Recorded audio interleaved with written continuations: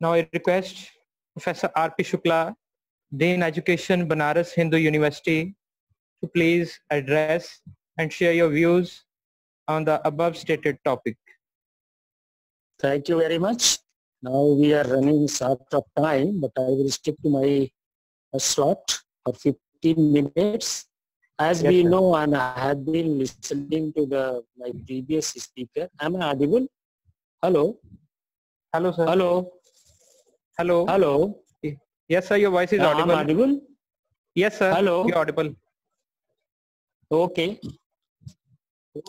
I have listened to our previous speakers, including the Professor Matthews from abroad.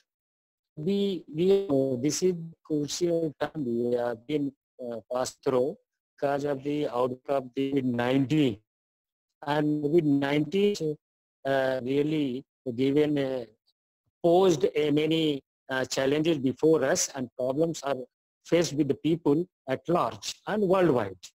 And you just see everyone and every organization, every institution, or we can say all the human endeavor is being affected by the COVID-19.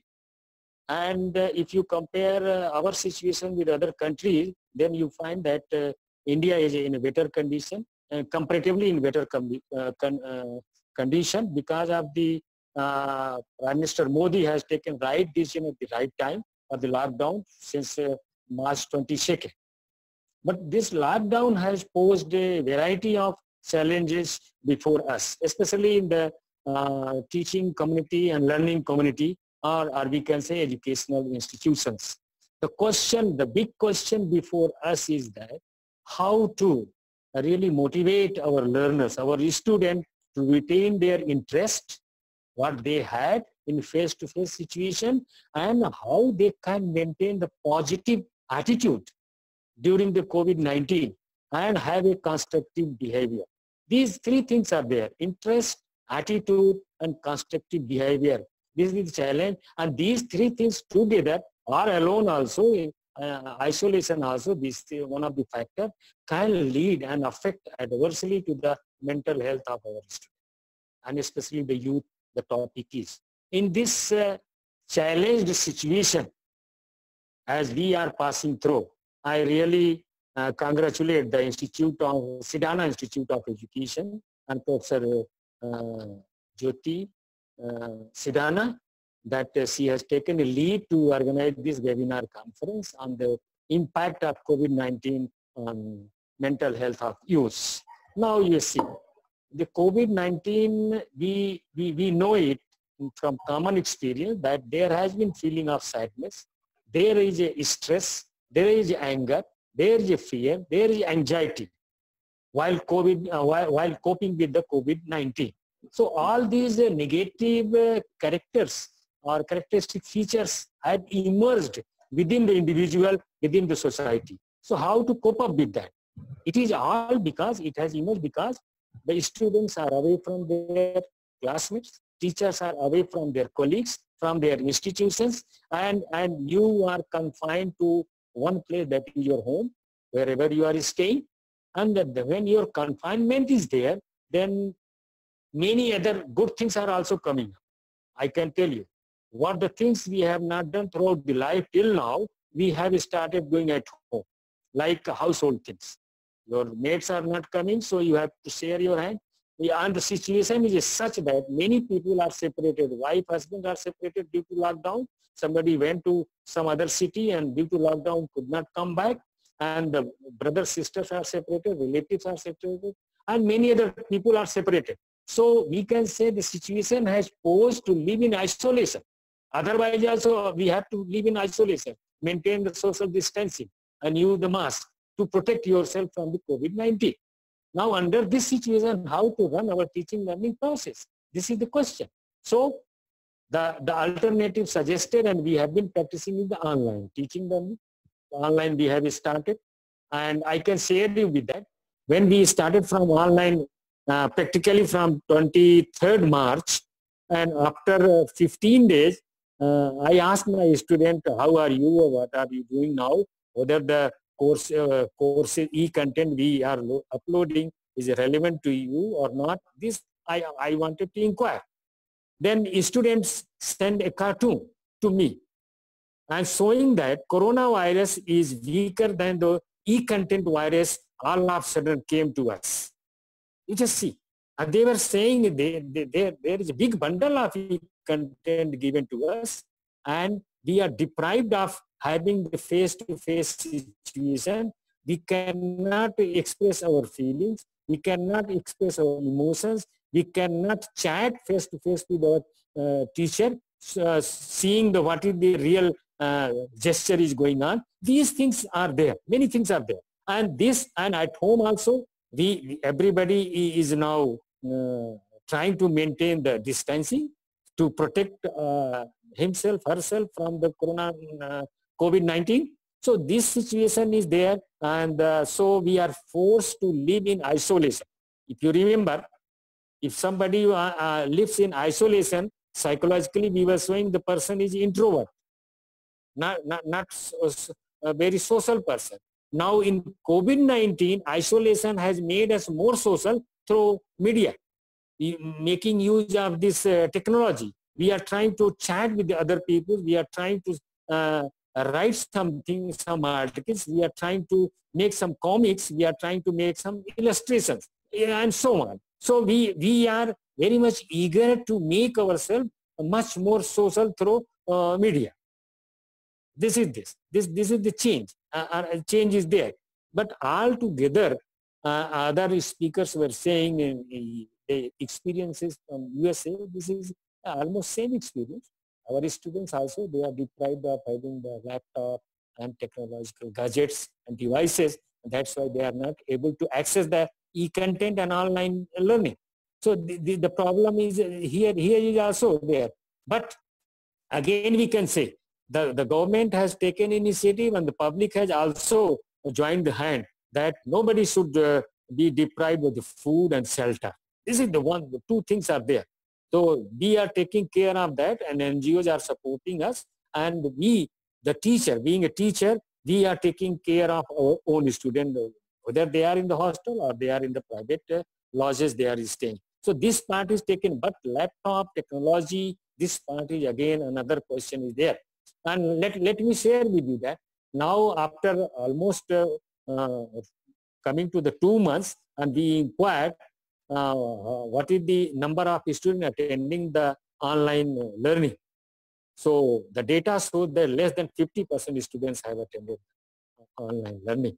So maybe because of the lack of the facilities, maybe because of that, their lived experiences wherever they are, in the village, in somewhere, that doesn't allow them to access that. This is the big question we have to address, how to make the rest 50% to access the e-content.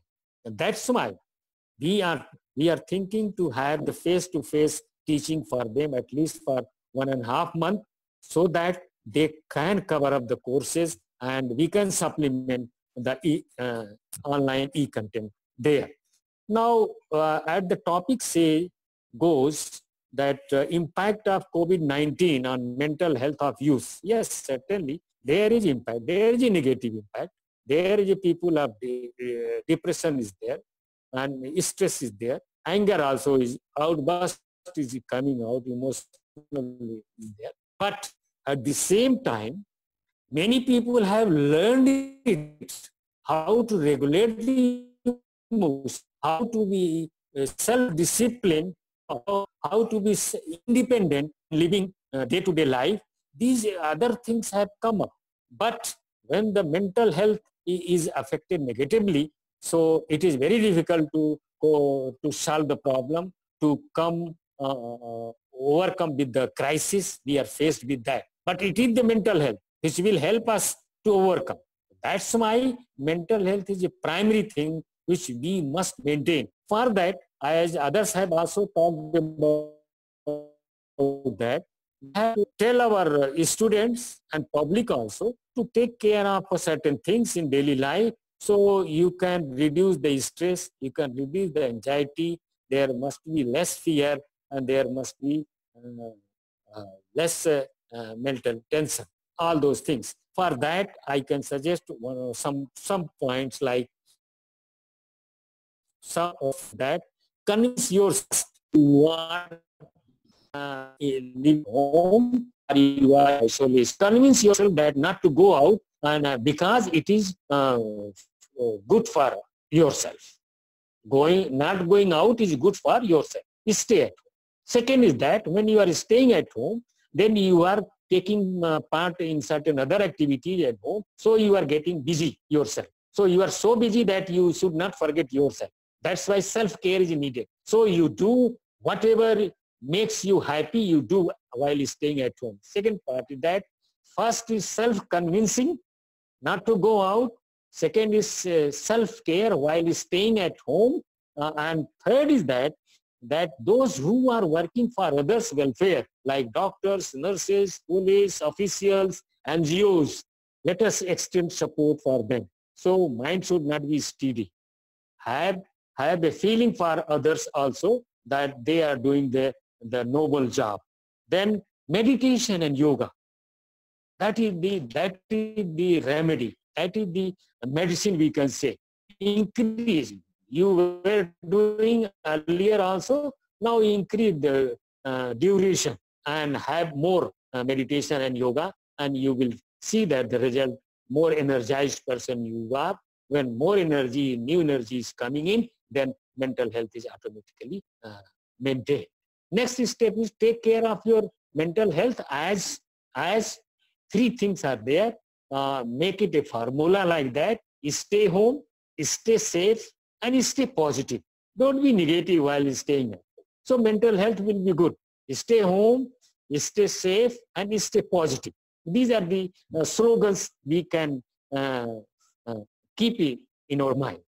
And staying home, try to strengthen your positive domain of your personality. So do some creative work and creative work what you have not done earlier. Or for example, very simple things I'm saying, the flower spot. So many flower spots are there. You arrange them and make a design out of that. And you can see that every day you are making a new design. So this is your physical exercise is there and your mental satisfaction is there through that creative. Support each other and whatever at home also, there is a support because many people are staying 24 hours now in the same house. Earlier people were going out day hours and night only they were meeting. So now the house is crowded. So we can have a support and cooperation with each other while staying at home. Now you see, everyone is having this skill. But while in lockdown period or what new skill we can develop, and knowingly we can develop the new skill, and that is a constructive things we can do it, and there is enough time. So one should try, one can do it, one will be able to do it. Then another thing is that while staying at home or COVID-19 or learning through online, then there is your expression is also limited. So you have to express it out yourself. And for example, you go on writing something against the stigma, something against the discrimination, and you write about the latest development in the development of the corona vaccine, or you can have a better social competence through your writings articles. So these are the other ways, other areas you can utilize it and have a positive benefit out of that. And certainly mental health will be better and better. Just see. Three things are very important for teaching learning: the knowledge, skill, and values. Knowledge we are trying to give through online. Skills while staying at home we can develop, and new values automatically are coming up, emerging during this COVID-19. And because there is a social change, the change will bring the new value pattern. A new value pattern will bring the social change. So that cycle will go on like that. So this way we can see, and we can see that the challenge we have as a teacher, as a student, as a professional, personal level, as a professional level, as a you just see social, political, cultural, religious, geographical, economic, all sorts of the challenges are posed before us, and we have to see it, analyze it, and we have to meet all those challenges. Now the question for a teacher is that how to prepare our student post COVID-19 to face all these challenges, and so that a person is not again depressed when these things are gone, and then a new scenario is coming up. Then one should not be lost in that. One should be ready to that. And we can see the life is changing. It is being changed, and it will be changing. So the COVID-19 is also giving a type of the chance and opportunity to transform ourselves from one situation to another. We are trying to translate our knowledge into skill, and the skill and new value pattern. And these things are there because you just see commonly at large, people have developed helping attitude. They have a concern from others. They belong to the sufferers, and now there is a positive attitude towards each and every one. Earlier, it has been added attitude, positive attitude. So these things are there. Acceptability is coming more and more. Adjustment is there. Cooperation is there. And we have developed emotional regulation. We can regulate our emotions. There is no emotional outburst now at home. People are saying there are, but the percentage is less. When they were not staying at home, even there are much more. We are from the outside home. So more energy is coming. So we can prepare ourselves for facing the situation post COVID-19. And students, those who are not having the facilities, it is a pathetic condition, and that we have to change that situation by providing the facilities so that they can also join hand with all others. And this ultimately I can share that this COVID-19 impact, we as a teacher and a student or a person belonging to the educational institutions or society at large, and from other professionals, join hand together. Let us have a coordinated, cooperative approach so that there exists a humane character, and which is missing now. That must not miss. So we can have a human character. We ultimately at the end, I will say that the Sidana Institute has done a nice job of organizing this. Thank you very much. Thank you. Hello. Thank you very much. Hello. Thank you, sir. Thank you for sharing valuable information with us.